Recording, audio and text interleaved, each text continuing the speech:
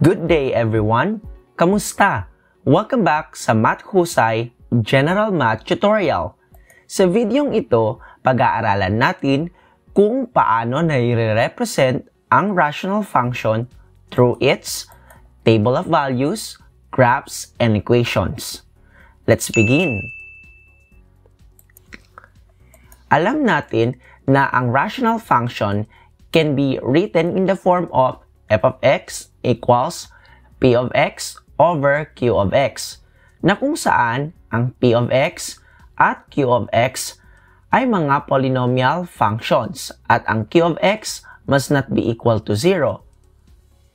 Isa sa pinakamahalagang technique sa pag-graph ng rational function is to identify yung line na kung saan di magta-touch o dadaan yung graph natin. Isa sa pinakamahalagang technique sa pag-graph ng rational function is to identify yung line na kung saan hindi magta-touch o dadaan ang graph. Tinatawag natin itong asymptotes. So, kailangan nating alamin kung kailan magiging 0 ang ating denominator. Kasi pag 0 ang denominator, magiging undefined ito. Kaya dapat alam natin kung ano ang domain ng given function. Kasi mas mapapadali ang pag-graph ng isang rational function. Para mas maintindihan ang proseso na ito, let's take these examples. Number 1. Consider a 100-meter track used for foot races. Represent the speed of a runner as a function of time it takes to run 100 meters in the track. Alam natin na ang distance is equal to speed times time. Since gusto natin mag-represent ng speed of a runner as a function, so ang gagamitin nating formula instead ay speed is equal to distance over time. In this case, dahil alam natin na ang distance ay 100 meters, so ang ating function will look like this. Speed is equal to 100 over t. Since gusto nating mag-write ng function na nagre-represent nitong situation, so we let the time be x. So, kung ang t natin is x, so ang function natin will be s of x equals 100 over x. So, madali lang mag-represent ng isang situation gamit ang rational function. This time, with this rational function na meron tayo naman ay magko-construct ng table of values for the speed of a runner against different run times. So, meron tayong table of values. So, meron tayong x values na kung saan ang x values na ito ay nagre-represent sa oras ng pagtakbo ng isang athlete. Ang function na s of x ay magdedetermine kung gaano kabilis ang isang runner.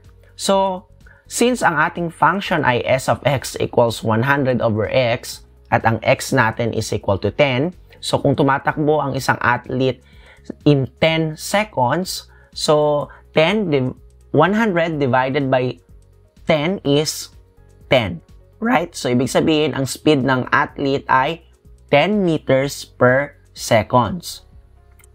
Kapag naman, ang time ng isang athlete ay 12 seconds, so 100 divided by 12, that's 8.33. So, yan yung speed ng athlete. At x equals 14 naman, the speed will be 7.14.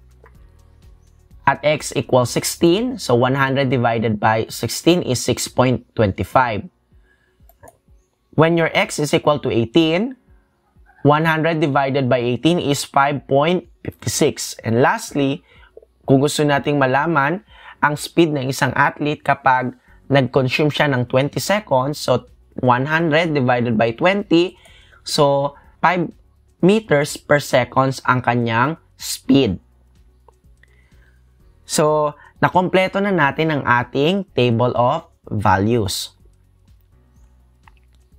With these ordered pairs, atin na itong i-graph. i-graph natin ang function na s of x equals 100 over x. So, this is 10 and 10, 12 and 8.33, 14 and 7.14, the next is 16 and 6.25, next point is 18 and 5.56, and lastly, yung 20 and 5. Now, ngayon, i-connect natin itong mga points. So, as you can see, the graph of the function s of x equals 100 over x will look like this. So, anong ibig sabihin nito? How do you interpret this graph? So, ang ibig sabihin lang nito, kung maiksi yung oras ng pagtakbo ng isang atleta, ibig sabihin, mabilis yung takbo, right? Kung mabagal naman, syempre, mahaba yung time na i-consume ng isang runner. So, yung ating rational function ay pwede nating i-represent gamit ang table of values. Pwede tayong mag-represent ito through graph. Pwede ring equation. So, this time, magte-take tayo ng ibang examples na kung saan bibigyan lang tayo ng function, then we will construct table of values. So, tayo din na mag-identify kung ano yung mga set of x values na ating i-evaluate. So, let's start. Let's take example number 2. Construct a table of values and sketch the graph of the rational function f of x equals 1 over x. Alam natin na magiging undefined ang given function at x equals 0, right? So, ibig sabihin yung domain nitong function na ito ay set of all x elements of real number except 0.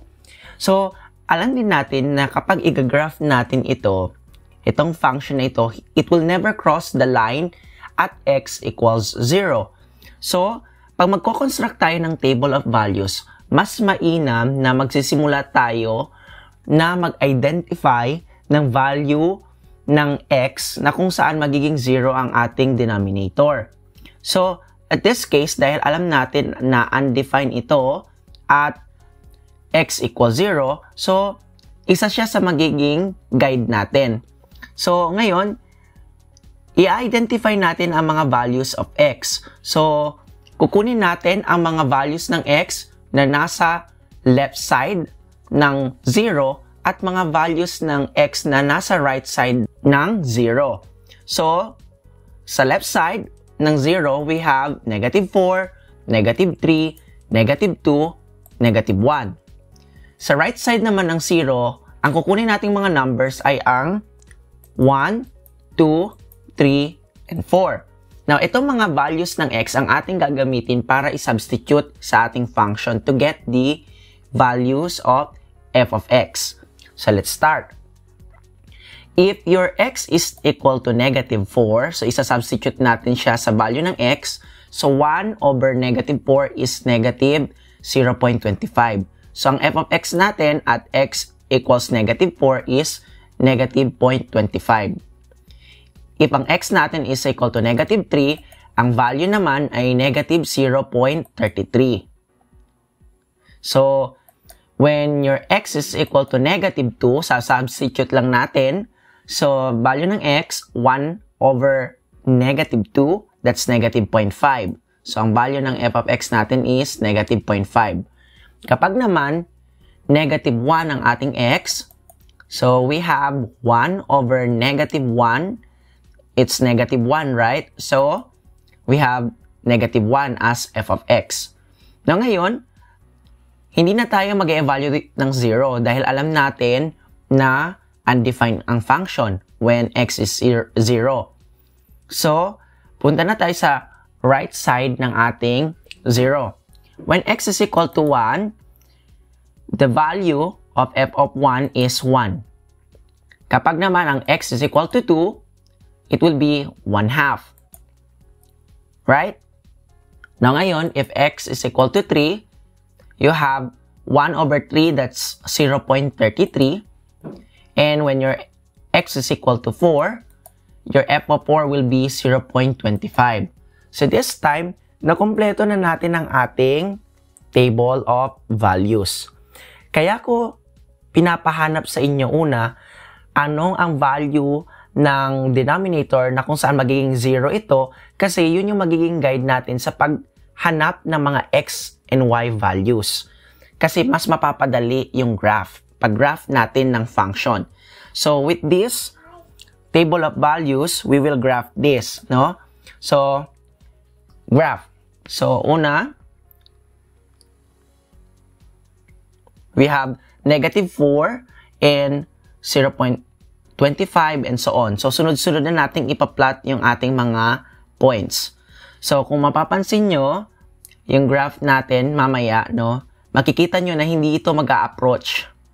So, see, if you connect these points, the graph will never cross x equals 0. Yung nakikita nyong red na line, imaginary line sa gitna, hindi i-intersect yung ating graph sa line na yan. So, kaya mas mainam na kunin natin yung value ng ating denominator na kung saan magiging 0 ito. Kasi alam natin na undefined. So, kukunin na lang natin yung mga numbers sa left and right ng ating x value.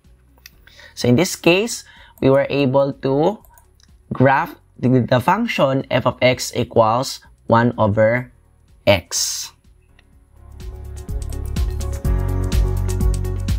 So, let's take another example. Example number 3. Construct a table of values and sketch the given rational function g of x equals 2 all over the quantity of x minus 2 squared. So, again, kailan ba magiging 0 ang ating denominator? With note that yung function natin magiging undefined kapag ang x natin is equal to 2. Diba? So, 2 minus 2 is 0. So, to construct the table of values, so, nasa gitna ng ating table of values si 2 dahil magiging undefined yan. So, kukunin natin ulit yung mga numbers sa left side ng 2 at yung mga numbers sa right side ng 2. Ang mga set of x values na ating gagamitin ay -2, -1, 0, +1. Sa right side naman ng 2, we have 3, 4, 5, and 6. Now ngayon, this set of x values will be used para i-substitute natin sa ating given function to find yung ating f of x. So, if x is equal to -2, ang ating f of -2 is equivalent to 0.125. Kapag naman ang x natin is equal to -1, so we have 0.22. So, pag kahanapin natin ang mga set of y values, isa-substitute lang natin yung given na x value. So, if x is equal to 0, so we have 0.5. When x is equal to 1 naman, substitute natin ang value ng x, which is 1. So, you have +2. Kapag naman, nag-substitute tayo ng x equals 3, so that will be 2. And if f of 4 ang ating hahanapin, that will be 0.5. Kapag naman isa-substitute natin ang 5 sa ating given function, we have 0.22. At ang panghuli, if x is equal to 6, then the given function will be equivalent to 0.125. So, ngayon, meron na tayong table of values. Meron na tayong mga ordered pairs na pwede natin gamitin to graph the given function. So, let's start graphing this function. So, ipa-plot lang natin itong mga ordered pairs. You see that the red line, that's the asymptote, the vertical asymptote. Ibig sabihin, di lalampas dyan yung line o hindi magta-touch yung graph dyan sa line. So, we plot these points. So, sunod-sunod na, ipa-plot natin.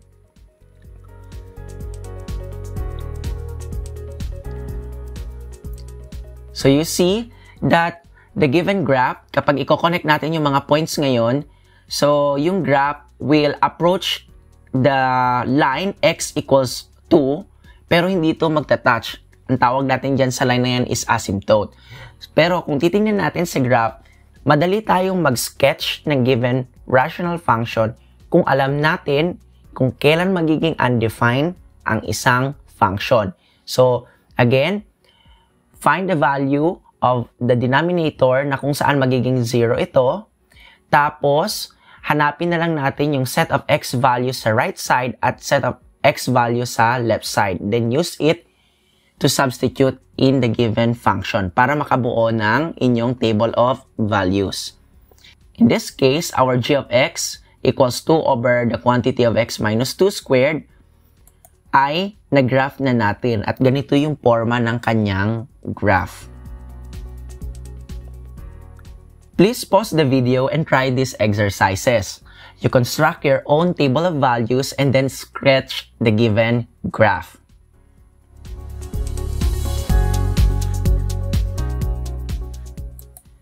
If you think Mathusay Math tutorial helps you learn math on your own, please give this video a thumbs up, share, and subscribe to my YouTube channel.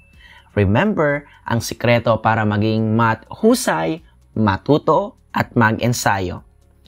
Abangan ang susunod na episode at matutong maghanap ng domain and range ng rational function.